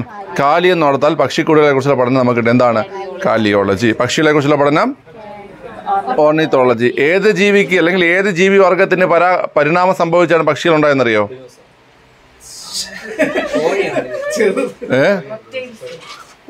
റെപ്റ്റൈൽസ്, ഉരകങ്ങൾ കേട്ടാ. ഉരകങ്ങൾക്ക് പരിണാമം സംഭവിച്ചാണ് എന്തുണ്ടായത്? പക്ഷികളുണ്ടായത്. ഉരകങ്ങൾക്ക് പരിണാമം സംഭവിച്ചാണ് എന്തുണ്ടായത്? പക്ഷികളുണ്ടായത്. ഓക്കെ, മനസ്സിലായോ? ക്ലിയർ ആണല്ലോ? അപ്പം നവംബർ 12 പക്ഷി നിരീക്ഷണ ദിനം. ആരുടെ ജന്മദിനമാണ്? സലീം അലിയുടെ ജന്മദിനം. Okay, Batman of India Saleem അലിയാണ്. എന്നാൽ ഇന്ത്യൻ ഓർണിത്തോളജിയുടെ പിതാവ് എ.ഒ. ഹ്യൂമാണ്. പിന്നെ പോയി എ.ഒ. ഹ്യൂമാണ്. അതുപോലെ തന്നെ സലീം അലിയുടെ national park Jammu Kashmir. Saleem Ali bird sanctuary Goa. Okay, Saleem Ali centre for ornithology and natural history museum അത് കോയമ്പത്തൂർ. ഓക്കെ, ഇത്ര മനസ്സിലായല്ലോ. പക്ഷികളെ കുറിച്ചുള്ള പഠനം ഓർണിത്തോളജിയും പക്ഷിക്കൂടുകളെ കുറിച്ചുള്ള പഠനം കാലിയോളജിയുമാണ്. ഓക്കെ, ശരി. അപ്പം ഇത്രയും ഒന്ന് പഠിക്കണം. ഈ മംഗളവനം തൊട്ട് ഈ സലീം അലിയെ കുറിച്ച് പറഞ്ഞ കാര്യങ്ങൾ വരാം. ഓക്കെ, ശരി. അപ്പം നിങ്ങളും പഠിച്ചിട്ട് വരിക. നമുക്ക് ചോദ്യം ചോദിച്ചിട്ട് നമുക്ക് മതിയാക്കാം. ഓക്കെ, കൊച്ചിയുടെ ശ്വാസകോശം. കേരളത്തിലെ ഏറ്റവും ചെറിയ വന്യജീവി സങ്കേതവും പക്ഷി സങ്കേതവും എന്തിൽ സ്ഥിതി ചെയ്യുന്നു? എന്ത് പ്രത്യേകത? കണ്ടൽ വനങ്ങൾ സ്ഥിതി ചെയ്യുന്നു. എന്തിനെ കണ്ടുവരുന്നു അവിടെ? കടവാവലുകൾ. ഓക്കെ, കേരള ഹൈക്കോടതിയുമായി എന്തെങ്കിലും ബന്ധമുണ്ടോ? സമുച്ചയത്തിന്റെ സമീപത്ത്. ഓക്കെ, തട്ടേക്കാട് ഏത് ജില്ല? എറണാകുളം. മംഗളവനം നിന്റെ ചോദിച്ചാ? എറണാകുളം. കുമരകം പറ സുബിൻ. കോട്ടയം. അരിപ്പ തിരുവനന്തപുരം. കടലുണ്ടി ഒന്ന് കൊടുത്താണ്. അടിച്ച് കിടത്ത് കൊന്നേരാ. ചൂടന്നൂർ പാലക്കാട്. ഓക്കെ, ദേശീയ പക്ഷി നിരീക്ഷണ ദിനം അതാണ് ജന്മദിനം സലീം അലിയുടെ. ഇദ്ദേഹത്തെ എന്തെന്നറിയപ്പെടുന്നു? ഇന്ത്യയുടെ പക്ഷി മനുഷ്യൻ. ഓക്കെ, ഇന്ത്യൻ ഓർണിത്തോളജിയുടെ പിതാവ് എ.ഒ. Hume. Saleem Ali national park എവിടെ Shanu? Jammu Kashmir. Saleem Ali bird sanctuary Goa. Saleem Ali centre for ornithology and natural history museum പക്ഷികളെ കുറിച്ചുള്ള പഠനം ഓർണിത്തോളജി. പക്ഷി കൂടിനെ കുറിച്ചുള്ള പഠനം കാലിയോളജി. ജോബിലല്ലേ പറഞ്ഞു തന്നത്? കാലിയോളജി ജോബി നിനക്ക് പറഞ്ഞു തന്നില്ലേ? വീഡിയോ ഷൂട്ട് ചെയ്തിട്ട് ഞാൻ ജോബിനെ പൊയ്ക്കോളാം. ഓക്കെ, ശരി. എടാ ഉരകങ്ങളിൽ നിന്ന് പരിണാമം സംഭവിച്ചു. ഞാൻ ചോദ്യം ഉത്തരവ് ഞാൻ തന്നെ പറഞ്ഞു. ഓക്കെ, ശരി. അപ്പോൾ ഇത്രയേ ഉള്ളൂ. നമ്മൾ ഇന്ന് പഠിച്ചത് ജോഗ്രഫിയാണ്. ഓക്കെ, ശരി. അപ്പോൾ എല്ലാവർക്കും മറ്റൊരു കറണ്ട് അഫെയർ സെക്ഷനിലേക്ക് സ്വാഗതം. നമ്മൾ കഴിഞ്ഞ ക്ലാസ്സിൽ 15 കറണ്ട് അഫെയർ പഠിച്ചിട്ടുണ്ടായിരുന്നു. വളരെ സിമ്പിളായിട്ടാണ് നമ്മൾ പഠിച്ചു പോയത്. എല്ലാം ഓർമ്മയിൽ കാണുമെന്ന് വിശ്വസിക്കുന്നു. നമുക്ക് അടുത്ത ക്വസ്റ്റ്യനിലേക്ക് നോക്കാം. അപ്പോൾ നമ്മൾ ഇന്നത്തെ പോലെ തന്നെ 5 ഉത്തരങ്ങൾ എഴുതിയിട്ടുണ്ട്. നമുക്കിതിൻ്റെ ചോദ്യങ്ങളാണ് നമുക്ക് നോക്കാം. ഒന്ന്, സുനിൽ പി ഇളയിടം. അപ്പോൾ അദ്ദേഹം എഴുതിയൊരു പുസ്തകമാണ് നീതിയുടെ വിളക്കുമരം. ആരെക്കുറിച്ചാണെന്ന് ചോദിച്ചാൽ ഫാത്തിമ ബീവിയെക്കുറിച്ചാണ്. ആരാണ് ഫാത്തിമ ബീവി? സുപ്രീം കോടതി ജഡ്ജിയാവുന്ന ആദ്യത്തെ മലയാളി വനിതയാണ് ആര്? ഫാത്തിമ ബീവി. അപ്പോൾ അവരെക്കുറിച്ച് സുനിൽ പി ഇളയിടം രചിച്ച പുസ്തകമാണ് നീതിയുടെ വിളക്കുമരം. കിട്ടുവേ? അപ്പം നീതിയുടെ വിളക്കുമരം എന്ന് പറഞ്ഞ പുസ്തകം ഫാത്തിമ ബീവിയെക്കുറിച്ചാണ്. അത് എഴുതിയത് സുനിൽ പി ഇളയിടമാണ്. ഇനി രണ്ടാമത്തെ ഉത്തരം, പോക്കുവെയിലിലെ കുതിരകൾ. ഇതും ഒരാൾ എഴുതിയ കൃതിയാണ്. ആരുടെ ആണെന്ന് ചോദിച്ചാൽ നമ്മുടെ സത്യനന്ദിക്കാടിൻ്റെ കൃതിയാണ് പോക്കുവെയിലിലെ കുതിരകൾ. അപ്പോൾ ആരുടെ കൃതിയാണ് പോക്കുവെയിലിലെ കുതിരകൾ? സത്യനന്ദിക്കാട്. നമ്മൾ ഒരുമിച്ച് കൃതികൾ പഠിക്കാൻ നിന്ന് കഴിഞ്ഞാൽ കൺഫ്യൂഷൻ വരും. നമുക്ക് ഇതേപോലെ ഓരോ കറണ്ട് അഫെയർ സെക്ഷനിൽ കുറച്ച് കൃതികൾ പോകും. ഒരുപാട് പഠിക്കാനുണ്ട് നമുക്ക്. അപ്പോൾ പോക്കുവെയിലിലെ കുതിരകൾ ആരുടെ കൃതിയാണെന്ന് വെച്ചാൽ അത് സത്യനന്ദിക്കാടിൻ്റെ കൃതിയാണ്. ഇനി മരീച്ച്. ഈ മാരീച്ച് എന്ന് പറയുന്നത് നമ്മുടെ ഇന്ത്യൻ നാവികസേനയുടെ മിസൈൽ പ്രതിരോധ സംവിധാനമാണ് മാരീച്ച്. ഇന്ത്യൻ നാവികസേനയുടെ മിസൈൽ പ്രതിരോധ, അതായത് സമുദ്രത്തിലുള്ള മിസൈൽ പ്രതിരോധ സംവിധാനത്തിൻ്റെ പേരാണ് മാരീച്ച്. ഈ മാരീച്ച് നിർമ്മിച്ച് നൽകിയിരുന്നത് കെൽട്രോണാണ്. ആരാണ്? കെൽട്രോണാണ്. അത് ഇമ്പോർട്ടൻ്റ് ആണ്, ഓർത്ത് വെച്ചേക്കണം. ഈ മാരീജ് എന്ന് പറയുന്ന മിസൈൽ പ്രതിരോധ സംവിധാനം നാവികസേനയ്ക്ക് വേണ്ടി നിർമ്മിച്ച് നൽകിയിരിക്കുന്നത് കെൽട്രോണാണ്. അടുത്ത 4ാമത്തെ ഉത്തരമാണ് വിനയ് സഹസ്രബുദ്ധ. വേറെ കുറേ പേർക്കെങ്കിലും ഇത് അറിയായിരിക്കും. വിനയ് സഹസ്രബുദ്ധ എന്താണ്? വിവാഹപ്രായം, സ്ത്രീകളുടെ വിവാഹപ്രായം 21 ഉയർത്തണമെന്ന് ഉള്ള പാർലമെൻ്ററി സമിതിയുടെ ചെയർമാനാണ് ആര്? വിനയ് സഹസ്രബുദ്ധ. അപ്പോൾ 2 എണ്ണം വരും. 2ാമത്തത് ജയ ജെറ്റ്ലിയാണ്. അപ്പോൾ അതിലെ വ്യത്യാസം നിങ്ങൾ നോക്കിക്കോണം. പാർലമെൻ്ററി സമിതിയുടെ അധ്യക്ഷൻ 31 അംഗ പാർലമെൻ്ററി സമിതിയുടെ അധ്യക്ഷൻ ചോദിച്ചാൽ വിനയ് സഹസ്രബുദ്ധയും, എന്നാൽ പെൺകുട്ടികളുടെ വിവാഹപ്രായം ഏകീകരിക്കണമെന്ന് ശുപാർശ ചെയ്ത കമ്മീഷൻ്റെ തലവൻ ആരാണെന്ന് ചോദിച്ചാൽ ജയ ജെറ്റ്ലിയാണ്. കിട്ടിയ 2 വ്യത്യാസം. അതായത് വിനയ് സഹസ്രബുദ്ധയാണെങ്കിൽ പാർലമെൻ്ററി സമിതിയുടെ അധ്യക്ഷൻ, 31 അംഗ സമിതിയുടെ അധ്യക്ഷനാണ് വിനയ് സഹസ്രബുദ്ധ, പാർലമെൻ്ററി സമിതി. ഇത് ജയ ജെറ്റ്ലി എന്ന് പറഞ്ഞു കഴിഞ്ഞാൽ പെൺകുട്ടികളുടെ വിവാഹപ്രായം ഏകീകരിക്കുന്നതിന് ശുപാർശ ചെയ്ത കമ്മീഷൻ്റെ ചെയർമാൻ ആരെന്ന് ചോദിച്ചാൽ അത് ജയ ജെറ്റ്ലിയാണ്. 5 ഉത്തരം ക്ലിയർ ആണേ. നമുക്ക് 5ൻ്റെ ഒന്നും കൂടി ചോദ്യങ്ങൾ നോക്കാം. സുനിൽ പി ഇളയിടം നീതിയുടെ വിളക്ക് മരം, പുസ്തകത്തിൻ്റെ പേര് നീതിയുടെ വിളക്ക് മരം എന്ന് പറയുന്നത് ആരെക്കുറിച്ചുള്ളതാണ്? സുപ്രീം കോടതി ജഡ്ജിയാവുന്ന ആദ്യത്തെ മലയാളി വനിത ആരാണ്? ഫാത്തിമ ബീബിയാണ്. അപ്പോൾ ഫാത്തിമ ബീബിയെക്കുറിച്ചുള്ള നീതിയുടെ വിളക്ക് മരം എന്ന പുസ്തകം എഴുതിയത് സുനിൽ പി ഇളയിടമാണ്. ഇമ്പോർട്ടൻ്റ് ആണ്, ഒരു പരീക്ഷയ്ക്ക് ചോദിച്ചിട്ടുമുണ്ട്. ഇനി പോക്കുവെയിലെ കുതിരകൾ ആരെഴുതിയ കൃതിയാണെന്ന് ചോദിച്ചാൽ സത്യനന്ദിക്കാടാണ്. ഓക്കെ ആണേ. ഇനി മാരീജ് എന്ന് പറയുന്നത് കെൽട്രോൺ ഇന്ത്യൻ നാവികസേനയ്ക്ക് നിർമ്മിച്ച് നൽകിയ മിസൈൽ പ്രതിരോധ സംവിധാനത്തിൻ്റെ പേരാണ് മാരീജ്. കിട്ടുവേ, ഇമ്പോർട്ടൻ്റ് ആണ്. ആര് നിർമ്മിച്ച് നൽകിയതാണ്? കെൽട്രോൺ. ഇനി വിനയ് സഹസ്രബുദ്ധ, ജയ ജെറ്റ്ലി, ഈ 2ഉം ഏതുമായിട്ട് ബന്ധപ്പെട്ടാണ്? പെൺകുട്ടികളുടെ വിവാഹപ്രായം 21 ആക്കുന്നതിനെക്കുറിച്ച്. അപ്പം പെൺകുട്ടികളുടെ പ്രായം 21 ആക്കുന്നതിനെക്കുറിച്ച് പാർലമെൻ്ററി സമിതി 31 അംഗ സമിതിയുടെ അധ്യക്ഷൻ ആരെന്ന് ചോദിച്ചു കഴിഞ്ഞാൽ അത് വിനയ് സഹസ്രബുദ്ധയും, എന്നാൽ പെൺകുട്ടികളുടെ വിവാഹപ്രായം ഏകീകരിക്കണമെന്ന് ശുപാർശ ചെയ്ത കമ്മീഷൻ്റെ ചെയർമാൻ ആരെന്ന് ചോദിച്ചാൽ അത് ജയ ജെറ്റ്ലിയാണ്. ക്ലിയർ ആണ് 5 ഉത്തരങ്ങൾ. നമുക്ക് അടുത്ത 5 ചോദ്യങ്ങൾ നോക്കാം. അപ്പോൾ അടുത്ത 5 ചോദ്യങ്ങളുടെ ഉത്തരമാണ് എഴുതിയിട്ടേക്കുന്നത്. നമുക്കിനി ഓരോന്നിൻ്റെ ചോദ്യം ഏതെന്ന് നോക്കാം. 6ാമത്തെ ചോദ്യത്തിൻ്റെ ഉത്തരമാണ് KC ചെലവൂർ. 2022 അന്തരിച്ചൊരു കലാകാരനാണ് KC ചെലവൂർ. അദ്ദേഹം ഏത് മേഖലയിൽ പ്രശസ്തനെന്ന് ചോദിച്ചാൽ മാപ്പിളപ്പാട്ട് കലാകാരനാണ്. അപ്പോൾ നമ്മൾ ചോദിക്കും ഇതേപോലത്തെയൊക്കെ എന്താണ് റയറായിട്ടുള്ള കാര്യങ്ങളൊക്കെ പഠിക്കുന്നത്, പരീക്ഷയ്ക്ക് ഇതൊക്കെയാണ് പെടുന്നതാണ്. ചോദ്യപേപ്പർ എടുത്ത് നോക്കിയാൽ അറിയാം. ഇതേപോലത്തെ വ്യത്യസ്തമായിട്ടുള്ള ചോദ്യങ്ങളാണ് ചോദിക്കുന്നത്. ഭയങ്കര പ്രശസ്തരല്ലാത്തയായാലും ഇതേപോലെ ഒതുങ്ങിയ, അതായത് ഇപ്പം സാറിന് ഇപ്പം എന്താ പറയുക, ചലച്ചിത്ര മേഖലയിലൊക്കെ അന്തരിച്ച് അവരുടെയൊക്കെ നമ്മൾ കൂടുതലും കണ്ടിട്ടുള്ളത്. പക്ഷേ ഇപ്പോഴത്തെ ഈ ഒരു 3-4 വർഷത്തെ ചോദ്യപേപ്പർ എടുത്ത് നോക്കിക്കഴിഞ്ഞാൽ ഇങ്ങനത്തെ ഉള്ളതാണ് കൂടുതലും വന്നിട്ടുള്ളത്. അപ്പോൾ നമുക്ക് ഒരു ക്വസ്റ്റ്യൻ പോലും വെറുതെ വിടാൻ പറ്റില്ല, കാരണം ഇപ്പോൾ നമ്മളെല്ലാം പഠിച്ചിരിക്കണം. അപ്പം KC ചെലവൂർ എന്ന് പറയുന്ന അദ്ദേഹം കലാകാരനാണ്. ഏത് മേഖലയിൽ പ്രശസ്തനാണെന്ന് ചോദിച്ചാൽ മാപ്പിളപ്പാട്ട് കലാകാരനാണ്. 2022 അന്തരിക്കുകയുണ്ടായി. ഇനി S-400 നമ്മൾ കഴിഞ്ഞ ക്ലാസ്സിൽ പഠിച്ചു. സിർക്കോൺ മിസൈൽ, സിർക്കോൺ ഇറുവച്ച് പിടിച്ചു റഷ്യ എന്ന് പറഞ്ഞു. അതുപോലെ 4S-100 എന്ന് പറയുന്നതും മിസൈലാണ്. ഇത് ഏത് രാജ്യത്ത് നിന്നാണ് ഇന്ത്യ വാങ്ങുന്നതെന്ന് ചോദിച്ചാൽ അതും റഷ്യയാണ്. അപ്പോൾ കഴിഞ്ഞ ക്ലാസ്സിൽ നമ്മൾ പഠിച്ച സിർക്കോൺ റഷ്യ പരീക്ഷിച്ച മിസൈലാണ്. ഇന്ത്യ ഏത് രാജ്യത്തിൽ നിന്നാണ് S-400 മിസൈൽ വാങ്ങുന്നതെന്ന് ചോദിച്ചാൽ അതും റഷ്യയിൽ നിന്നാണ്. മറക്കരുത്, റഷ്യയിൽ നിന്നാണ്. നമ്മളിനി അങ്ങോട്ട് പോകുമ്പം ഒട്ടനവധി മിസൈലുകൾ പഠിക്കും. പാകിസ്ഥാൻ്റെ ഉണ്ട്, ഉത്തര കൊറിയയുടെ അതൊക്കെ ഉണ്ട്. അപ്പോൾ അതൊക്കെ നമ്മൾ പയ്യെ പഠിച്ചു വരും. അപ്പം ഈ പേരുകൾ ഇപ്പോൾ 2 എണ്ണമായി ഓർക്കുക. സിർക്കോൺ മിസൈൽ പരീക്ഷിച്ച രാജ്യം ചോദിച്ചാൽ റഷ്യ. ഇന്ത്യ ഏത് രാജ്യത്തിൻ്റെ കയ്യിൽ നിന്നാണ് S-400 മിസൈൽ വാങ്ങുന്നതെന്ന് വെച്ചാൽ അതും റഷ്യ. ഇനി അടുത്ത് 8ാമത്തെ ഉത്തരമാണ് അശോക് എൽ സ്വാമി. ടെസ്ലയുടെ ഓട്ടോ പൈലറ്റ് സംഘത്തിൽ ഇടം നേടുന്ന ആദ്യ ഇന്ത്യൻ വംശജനാണ് അശോക് എൽ സ്വാമി. പേര് നല്ല രസമുള്ളൊരു പേരല്ലേ, അശോക് എൽ സ്വാമി. അപ്പോൾ ഈ കൗതുകമുള്ള ഇങ്ങനത്തെ പേരുകളൊക്കെ ഓർത്ത് വെച്ചിരിക്കുക. ഏതാണ്? ടെസ്ലയുടെ ഓട്ടോ പൈലറ്റ് സംഘത്തിൽ ഇടം നേടുന്ന ആദ്യത്തെ ഇന്ത്യൻ വംശജനാണ് അശോക് എൽ സ്വാമി. ഇനി അടുത്ത മിലാൻ 2022. പേര് കേൾക്കുമ്പോഴേ അറിയാം ഏതെങ്കിലും ഒരു അഭ്യാസത്തിൻ്റെ പേരാണ്. അതൊരു നാവിക അഭ്യാസമാണ്, ബഹുമുഖ നാവിക അഭ്യാസം. അതായത് 2, 3, 4 2, 3 2 കൂടുതൽ എന്താണ് രാജ്യങ്ങൾ പങ്കെടുക്കുന്നതാണ് ബഹുമുഖ നാവികാഭ്യാസം. ഇത് നാവികാഭ്യാസമാണ്, ബഹുമുഖ നാവികാഭ്യാസമാണ്. മിലാൻ 2022. ഏത് വർഷം എന്ന് വെച്ചാൽ 2022 പേര് തന്നെയുണ്ട് മിലാൻ. ഇതിൻ്റെ വേദി ചോദിച്ചാൽ അത് വിശാഖപട്ടണമാണ്. വിശാഖപട്ടണത്ത് വെച്ചാണ് നടന്നത്. മിലാൻ 2022 നാവിക അഭ്യാസമാണ്, ബഹുമുഖ നാവിക അഭ്യാസമാണ് വിശാഖപട്ടണത്ത് വെച്ചാണ് നടന്നത്. കിട്ടേ. ഇനി അടുത്ത് 10ാമത്തെ ചോദ്യത്തിൻ്റെ ഉത്തരം 10% എന്നാണ്. ഈ 10% വളരെ ഇമ്പോർട്ടൻ്റ് ആണ്. ഈ 10% എന്ന് പറഞ്ഞു കഴിഞ്ഞാൽ കേന്ദ്ര സർക്കാരിൻ്റെ നയപ്രകാരം സംസ്ഥാനത്ത് ഉൽപ്പാദിപ്പിക്കേണ്ട വൈദ്യുതിയുടെ 10% എന്ത് വൈദ്യുതി ആയിരിക്കണം? പാരമ്പര്യേതര വൈദ്യുതി ആയിരിക്കണം.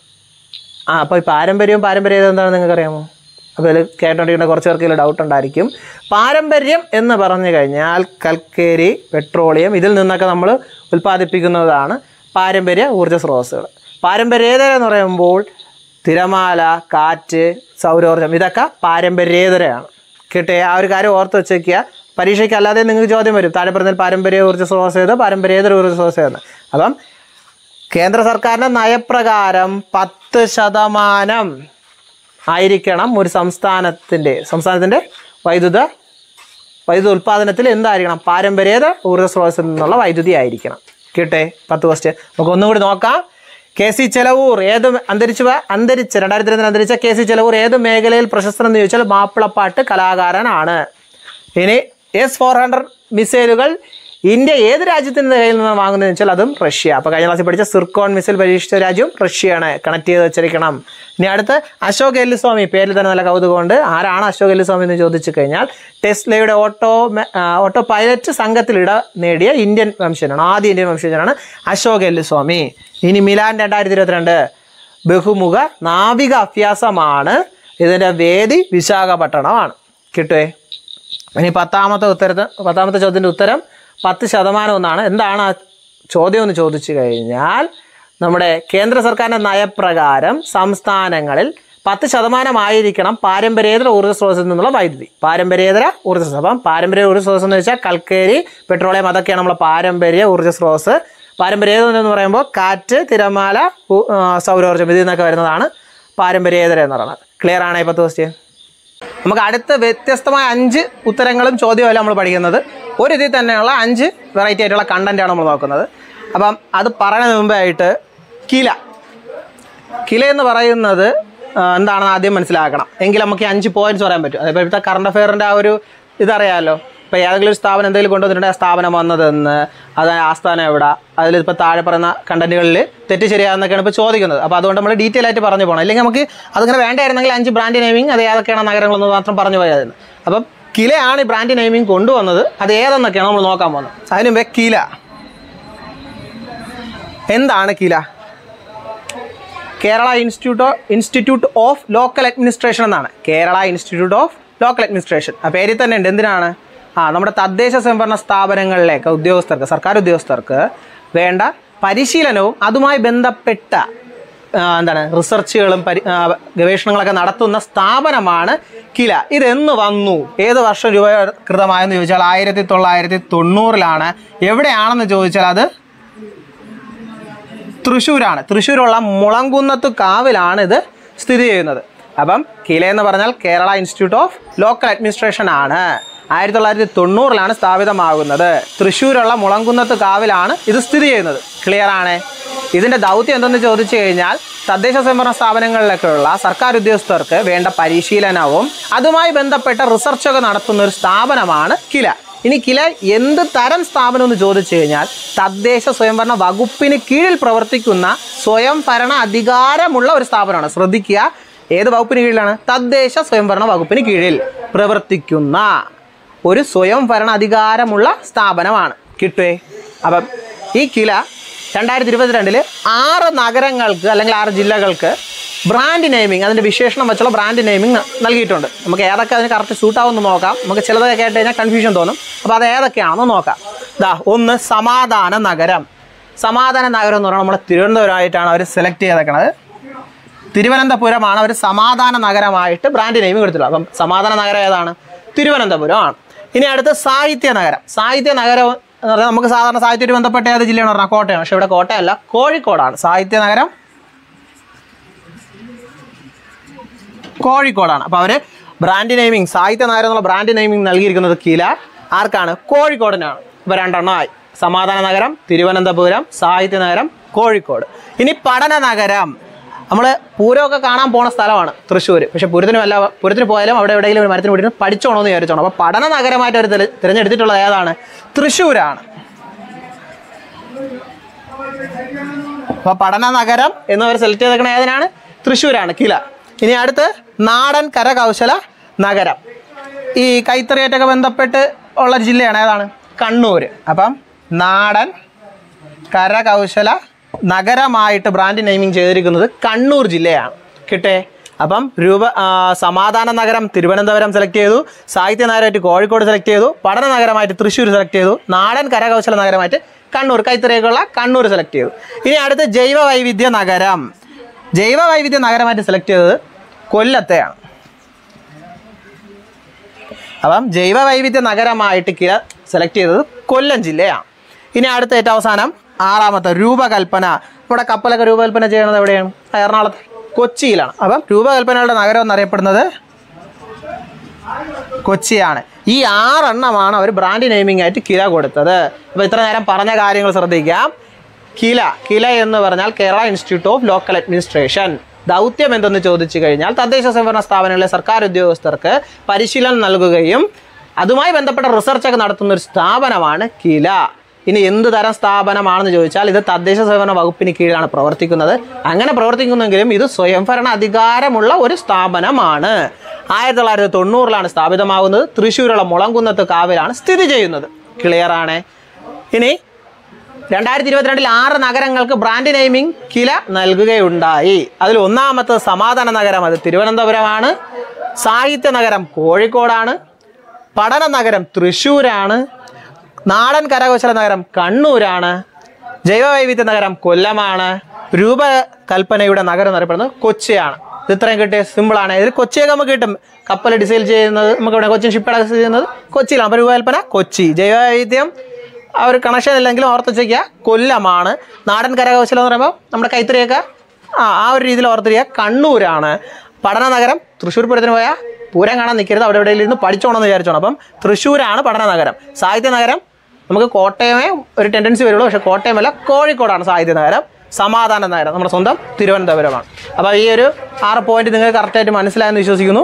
നമുക്ക് അടുത്ത് മറ്റൊരു കറണ്ട് അഫയർ സെക്ഷനിൽ കാണാം. ബൈ. എല്ലാവർക്കും മാത്സ് സെക്ഷനിലേക്ക് സ്വാഗതം. നമ്മൾ കഴിഞ്ഞ ക്ലാസ്സിൽ പഠിച്ചത് ലാഭവും നഷ്ടമാണ്. അപ്പോൾ നമ്മളൊരു കാര്യം പറഞ്ഞായിരുന്നു. എന്താണ്?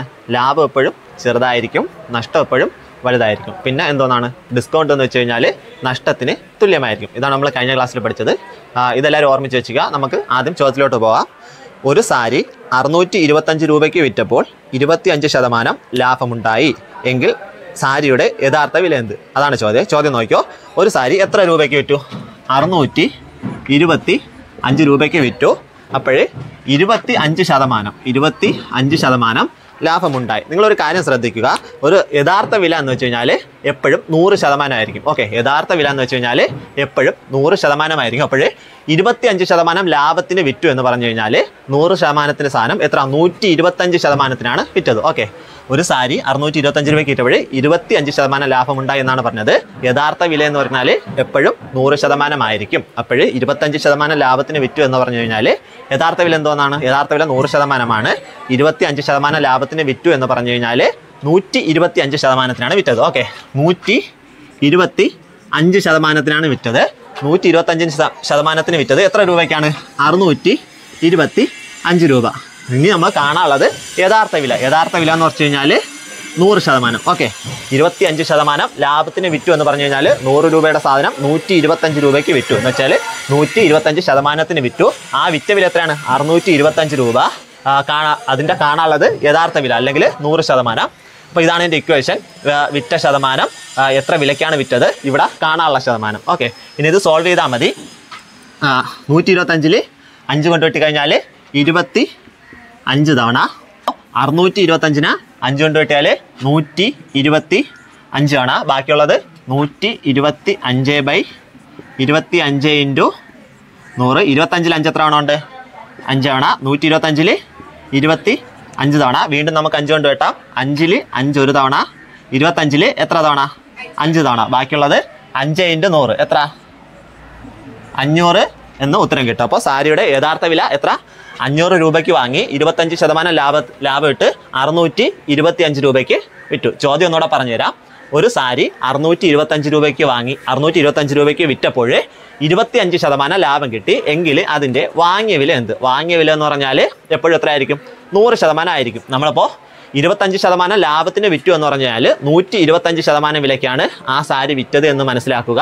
അപ്പോൾ 125 താഴെ എഴുതണം, 625 വിറ്റ വില മുകളിൽ എഴുതണം. പിന്നെ കാണാനുള്ളത് എത്ര ശതമാനമാണോ, ഇപ്പോൾ വിറ്റ വിലയാണ് യഥാർത്ഥ വിലയാണ് ചോദിച്ചിരിക്കുന്നത്, അത് എത്രയാണ്? 100%. അതുകൊണ്ട് ഇൻറ്റു 100 കൊടുക്കണം. അത് സോൾവ് ചെയ്താൽ മതി. സോൾവ് ചെയ്യുമ്പോൾ എത്ര കിട്ടും? 500 രൂപ എന്ന് ഉത്തരം കിട്ടും. അടുത്ത ചോദ്യം, ഒരു കുട 100 രൂപയ്ക്ക് വിറ്റപ്പോൾ 10 രൂപ നഷ്ടമായിരുന്നു. നഷ്ടശതമാനം എത്ര? അതാണ് ചോദ്യം. ഒരു കുട 100 രൂപയ്ക്ക് വിറ്റു. ഓക്കെ, വിറ്റ വില എത്ര രൂപ? 100 രൂപയ്ക്ക് വിറ്റു. അപ്പോഴേ 10 രൂപ നഷ്ടമായിരുന്നു എന്നാണ് പറഞ്ഞത്. ഓക്കെ, അപ്പോൾ 10 രൂപ നഷ്ടമായിരുന്നു എന്നാണ് പറഞ്ഞത്. നമ്മൾ ഇതിൽ നിന്ന് വാങ്ങിയ വില കണ്ടെത്തണം. അപ്പോൾ 100 രൂപയ്ക്ക് വിറ്റപ്പോഴേ 10 രൂപ നഷ്ടമായിരുന്നു എന്ന് വെച്ച് കഴിഞ്ഞാൽ വാങ്ങിയ വില എത്രയാണ്? 100 + 10 ചെയ്താൽ പോരെ. അപ്പോൾ എത്ര? 110 രൂപ വാങ്ങിയ വില, 100 രൂപ വിറ്റ വില. ഇനി തമ്മിലുള്ള വ്യത്യാസം 10 നമുക്ക് തന്നിട്ടുണ്ട്. വാങ്ങിയ വിലയും വിറ്റ വിലയും കിട്ടിക്കഴിഞ്ഞാൽ നമ്മൾ എന്തോ ചെയ്യണം? വ്യത്യാസം എടുത്ത് മുകളിൽ എഴുതണം. ബൈ നഷ്ടം എന്നല്ലേ പറഞ്ഞിരിക്കണം. നഷ്ടമാകുമ്പോൾ നഷ്ടം എപ്പോഴും വലുതായിരിക്കും. അപ്പോൾ വലിയ സംഖ്യ താഴെ എഴുതണം. ശതമാനത്തിലാക്കാൻ വേണ്ടി ഇൻറ്റു 100 ചെയ്യണം. ഓക്കെ, ഇനി ഈ ഒരു പൂജ്യവും ക്യാൻസൽ ആവും. ബാക്കി എത്ര ഉണ്ട്? 100/11. 100/11. 100ൽ എത്ര 11 ഉണ്ട്? 9 തവണ. 100ൽ 9 തവണ 11 ഉണ്ട്. 11 × 9 99 വരും. ബാക്കി 99 കഴിഞ്ഞാൽ 1/11. ഇതാണ് ഉത്തരം പറഞ്ഞത് കേട്ടോ. ഒന്നുകൂടെ നോക്കിയോ. ഒരു കുട 100 രൂപയ്ക്ക് വിറ്റപ്പോഴേ 10 രൂപ നഷ്ടമായിരുന്നു എങ്കിൽ നഷ്ടശതമാനം എത്ര? അതാണ് ചോദ്യം. എന്തോന്നാണ്? വിറ്റ വില തന്നിട്ടുണ്ട്, നഷ്ടം എന്ന തുകയും തന്നിട്ടുണ്ട്. നമ്മളപ്പോൾ വാങ്ങിയ വില കണ്ടുപിടിക്കണം. വാങ്ങിയ വില വിറ്റ വിലയെക്കാളും കൂടുതലായതുകൊണ്ടാണ് നഷ്ടമായത് എന്ന് പറയുന്നത്. അതുകൊണ്ട് 100ഉം 10ഉം കൂടെ കൂട്ടണം. 110 വാങ്ങിയ വില എന്ന് കിട്ടും. അപ്പോൾ വാങ്ങിയ വില കിട്ടി, വിറ്റ വില കിട്ടി. വാങ്ങിയ വിലയും വിറ്റ വിലയും കിട്ടിക്കഴിഞ്ഞാൽ നമ്മൾ നഷ്ടമാണ് കണ്ടുപിടിക്കേണ്ടെങ്കിൽ എന്തോ ചെയ്യണം? വ്യത്യാസം എടുത്ത് മുകളിൽ എഴുതണം. നഷ്ടം എപ്പോഴും വലുതായിരിക്കും. അപ്പോൾ വലിയ സംഖ്യ താഴെ എഴുതണം. ശതമാനത്തിലാക്കാൻ വേണ്ടി ഇൻറ്റു 100 ചെയ്യണം. ചെയ്യുമ്പോൾ എത്ര കിട്ടും? 9 1/11 എന്ന് കിട്ടും. അടുത്ത ചോദ്യം നോക്കിക്കോയേ. 10 സാധനങ്ങളുടെ വാങ്ങിയ വില 9 സാധനങ്ങളുടെ വിറ്റ വിലയ്ക്ക് തുല്യമായാൽ ലാഭശതമാനം എത്ര? നോക്കിക്കോ. 10 സാധനങ്ങളുടെ വാങ്ങിയ വില 9 സാധനങ്ങളെ വിറ്റപ്പോഴേ കിട്ടി. അപ്പോൾ സ്വാഭാവികമായിട്ടും ലാഭമായിരിക്കും. ലാഭശതമാനം എത്ര എന്നാണ് ചോദ്യം. ഇതിൽ വാങ്ങിയ വിലയുണ്ട്, വിറ്റ വിലയുണ്ട്. വാങ്ങിയ വിലയും വിറ്റ വില ഉണ്ടെങ്കിൽ നമ്മൾ എന്തോ ചെയ്യണം? വ്യത്യാസം എടുത്ത് മുകളിൽ എഴുതണം. ബൈ നഷ്ടമാണ് ചോദിച്ചിരിക്കുന്നതെങ്കിൽ വലിയ സംഖ്യ, ലാഭമാണ് ചോദിച്ചിരിക്കുന്നതെങ്കിൽ ചെറിയ സംഖ്യ. ഇവിടെ ഇപ്പോൾ ലാഭശതമാനമാണ് ചോദിച്ചിരിക്കുന്നത്. അപ്പോഴേ ചെറിയ സംഖ്യ താഴെ എഴുതണം. ശതമാനത്തിലാക്കാൻ വേണ്ടി ഇൻറ്റു 100 ചെയ്യണം. ചെയ്യുമ്പോൾ എത്ര കിട്ടും? 100/9 എന്ന് കിട്ടും. 100ൽ എത്ര തവണ 9 ഉണ്ട്? 11 തവണ. 100ൽ 11 തവണ 9 ഉണ്ട്. ബാക്കി എത്ര? 99/1 99 വരും. 11 × 9 99 വരും. ബാക്കിയുള്ളത് 1 ബൈ എത്ര? ബൈ ഈ 9 എടുത്ത് ഇവിടെ ഇട്ട് കൊടുക്കും. ഇതാണ് ഉത്തരം. നോക്കിയോ, ചോദ്യം ഒന്നുകൂടെ പറഞ്ഞുതരാം. 10 സാധനങ്ങളുടെ വാങ്ങിയ വില, 10 സാധനങ്ങളുടെ വാങ്ങിയ വില 9 സാധനങ്ങളുടെ വിറ്റ വിലയ്ക്ക് തുല്യമാണ്. അപ്പോൾ എന്താണ്? ലാഭമാണ്. ലാഭശതമാനം എത്ര? അതാണ് ചോദ്യം. വാങ്ങിയ വിലയും വിറ്റ വിലയും ഉണ്ട്. ലാഭശതമാനം കാണാൻ വേണ്ടി വ്യത്യാസമെടുത്ത് മുകളിൽ എഴുതണം. ലാഭമാണെങ്കിൽ ചെറിയ സംഖ്യ താഴെ എഴുതണം, നഷ്ടമാണെങ്കിൽ വലിയ സംഖ്യ താഴെ എഴുതണം. ഇവിടെ ഇപ്പോൾ ലാഭമാണ് ചോദിച്ചിരിക്കുന്നത്. അപ്പോൾ ലാഭം കാണാൻ വേണ്ടി ചെറിയ സംഖ്യ താഴെ എഴുതി ശതമാനത്തിലാക്കാൻ വേണ്ടി ഇൻറ്റു 100 ചെയ്യുമ്പോൾ എത്ര കിട്ടും? 11 1/9 എന്ന് കിട്ടും. അടുത്ത ചോദ്യം നോക്കിയോ. ഈ ചോദ്യം നിങ്ങൾ ശ്രദ്ധിച്ചോയേ. 80 സാധനങ്ങൾ വിറ്റപ്പോൾ 10 എണ്ണത്തിൻ്റെ വാങ്ങിയ വില ലാഭമായി കിട്ടി എങ്കിൽ ലാഭശതമാനം എത്രയെന്നാണ് ചോദ്യം. നോക്കിയോ, 80 സാധനങ്ങൾ വിറ്റു. ഒരാൾ 80 സാധനങ്ങൾ വിറ്റു. അപ്പോൾ 10 എണ്ണത്തിൻ്റെ വാങ്ങിയ വില ലാഭമായി കിട്ടി എന്നാണ് പറയണത്. അപ്പോൾ നോക്കിയോ, 80 വിറ്റ വില എത്രയെന്നാണ്? 80 എന്ന് പറഞ്ഞിട്ടുണ്ട്. 10 എണ്ണത്തിൻ്റെ വാങ്ങിയ വില ലാഭമായി കിട്ടി എന്ന് പറയുന്നുണ്ട്. വാങ്ങിയ വില എന്തോ ചെയ്യണം? നമ്മൾ കണ്ടുപിടിക്കണം. നോക്കിയോ, ഇപ്പോൾ ഈ വാങ്ങിയ വില കണ്ടുപിടിക്കാൻ വേണ്ടി ഇതിൽ 80ഉം 10ഉം കൂടെ കൂട്ടണം. അപ്പോൾ എത്രയെന്ന് കിട്ടും? 90 എന്ന് കിട്ടും. ഓക്കെ, 90 സാധനങ്ങൾ അയാൾ വാങ്ങി 80 എണ്ണം വിറ്റപ്പോൾ എന്തോന്ന്? 10 എണ്ണത്തിൻ്റെ വില ലാഭമായി കിട്ടി. ഓക്കെ, ലാഭശതമാനം എത്ര? ഇതാണ് ചോദ്യം. ഇപ്പോൾ വിറ്റ വില ഉണ്ട്, വാങ്ങിയ വില ഉണ്ട്. രണ്ടും കിട്ടിക്കഴിഞ്ഞാൽ നമ്മൾ എന്തോ ചെയ്യും? ലാഭം കാണാൻ വേണ്ടി വ്യത്യാസം എടുത്ത് മുകളിൽ എഴുതും. വ്യത്യാസം നമുക്ക് തന്നിട്ടുണ്ട് 10 എന്ന്. ലാഭമായതുകൊണ്ട് ബൈ ചെറിയ സംഖ്യ, ലാഭമായതുകൊണ്ട് ബൈ ചെറിയ സംഖ്യ. ശതമാനത്തിലാക്കാൻ വേണ്ടി ഇൻറ്റു 100 ചെയ്യണം. ഓക്കെ, ഈ ഒരു പൂജ്യം ക്യാൻസൽ ആവും. ബാക്കി എത്ര ഉണ്ട്? ബാക്കി 100/8. 100നെ 8 കൊണ്ട് ഹരിച്ചാൽ എത്ര കിട്ടും? 12 തവണ 8 എന്ന് കിട്ടും. 12 8 96. ബാക്കി എത്ര? 4 ഉണ്ട് ബൈ 8 ഉണ്ട്. ഓക്കെ, 12 4/8 എന്ന് കിട്ടി. ഇനി 4ലും 8ലും പൊതുവായിട്ട് 2 ഉണ്ട്. അപ്പം നമുക്കതിനെ 2 കൊണ്ട് ഹരിക്കാം. എടാ 4 എത്ര 2? 4 2 2 8 4 2. ഇനി നമുക്ക് 2 കൊണ്ട് ഹരിക്കാം. 2 1 2 4 2 2. അപ്പോൾ എത്ര കിട്ടി? 12 1/2 എന്ന് ഉത്തരം കിട്ടി. ചോദ്യം ഒന്നുകൂടെ നോക്കിയോ. 80 സാധനങ്ങൾ വിറ്റപ്പോൾ 10 എണ്ണത്തിന്റെ വാങ്ങിയ വില ലാഭമായി കിട്ടിയെന്ന് പറഞ്ഞു. വിറ്റ വില തന്നിട്ടുണ്ട്. നമ്മൾ വാങ്ങിയ വില കാണാൻ വേണ്ടി എന്തോന്ന് ചെയ്യും? രണ്ടും കൂടെ കൂട്ടും. 90 എന്ന് വാങ്ങിയ വില കിട്ടും. അപ്പോൾ വാങ്ങിയ വില കിട്ടി, വിറ്റ വില കിട്ടി, ലാഭ ശതമാനം കാണണം. രണ്ടും തന്നിട്ടുണ്ടെങ്കിൽ ലാഭ ശതമാനം കാണാൻ രണ്ടും തമ്മിലുള്ള വ്യത്യാസം എടുത്ത് മുകളിൽ എഴുതണം. ലാഭമായതുകൊണ്ട് ബൈ ചെറിയ സംഖ്യ ശതമാനത്തിലാക്കാൻ ഇൻറ്റു 100 ചെയ്യുമ്പോൾ എത്രയെന്ന് കിട്ടും? 12 1/2 എന്ന് ഉത്തരം കിട്ടും. അടുത്ത ചോദ്യം നോക്കിക്കോയേ. 70 കസേരകൾ വിറ്റപ്പോൾ 10 എണ്ണത്തിന്റെ വിറ്റ വില ലാഭമായി കിട്ടിയെങ്കിൽ ലാഭ ശതമാനം എത്ര? നേരത്തെ ചോദ്യം എന്താ? നേരത്തെ ചോദ്യത്തിൽ 10 എണ്ണത്തിന്റെ വാങ്ങിയ വില ലാഭമായി കിട്ടിയെന്നാണ് പറയണത്. അപ്പോൾ നമ്മൾ എന്ത് ചെയ്ത് 80ഉം 10ഉം കൂടെ കൂട്ടി. ഇവിടെ പറയണത് എന്താ? 10 എണ്ണത്തിന്റെ വിറ്റ വില ലാഭമായി കിട്ടി. നേരത്തെ വാങ്ങിയ വില ലാഭമായി കിട്ടിയപ്പോൾ നമ്മൾ കൂട്ടി. അപ്പോൾ വിറ്റ വില ലാഭമായി കിട്ടിയപ്പോൾ എന്തോ ചെയ്യും? നമ്മൾ കുറയ്ക്കും. ഓക്കെ, നോക്കിയോ. 70 കസേരകൾ വിറ്റു. 70 കസേരകൾ വിറ്റു എന്ന് പറഞ്ഞാൽ വിറ്റ വില നമുക്ക് കിട്ടി. ഇനി 10 എണ്ണത്തിന്റെ വിറ്റ വില ലാഭമായി കിട്ടിയെന്നാണ് പറയുന്നത് അല്ലേ. നേരത്തെ വാങ്ങിയ വില ലാഭമായി കിട്ടിയെന്ന് പറഞ്ഞപ്പോൾ നമ്മൾ രണ്ടും കൂടെ കൂട്ടി. ഇവിടെ വിറ്റ വില ലാഭമായി കിട്ടിയെന്ന് പറയുമ്പോൾ രണ്ടും കൂടെ കുറയ്ക്കണം. എത്ര കിട്ടും? 70ഉം 10ഉം കൂടെ കുറച്ച് കഴിഞ്ഞാൽ 60 എന്ന് കിട്ടും. ഓക്കെ, അപ്പോൾ നമുക്ക് വാങ്ങിയ വിലയും വിറ്റ വിലയും കിട്ടി. വാങ്ങിയ വിലയും വിറ്റ വിലയും കിട്ടിയിട്ടുണ്ടെങ്കിൽ ലാഭ ശതമാനം കാണാൻ തോന്നണം. വ്യത്യാസം എടുത്ത് മുകളിൽ എഴുതണം. വ്യത്യാസം 10 എന്ന് നമുക്ക് ചോദ്യത്തിൽ തന്നിട്ടുണ്ട്. അതെടുത്ത് മുകളിൽ എഴുതി.